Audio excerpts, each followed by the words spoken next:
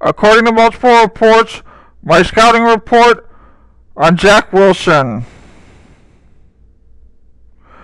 Enormous jump in production and playing quality in 2020.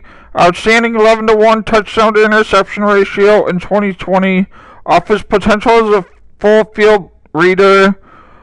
Arm looked substantially more lively in 2020 with highlight reel throws on the move.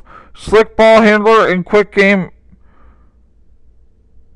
Twitchy operation, time to get it out and easily alters arm slot if needed. Generates sudden drive velocity for seam throws. Throws with some accuracy working off platform. Sticks throws into cover 2 windows with great conviction. Unafraid of making tight window challenges.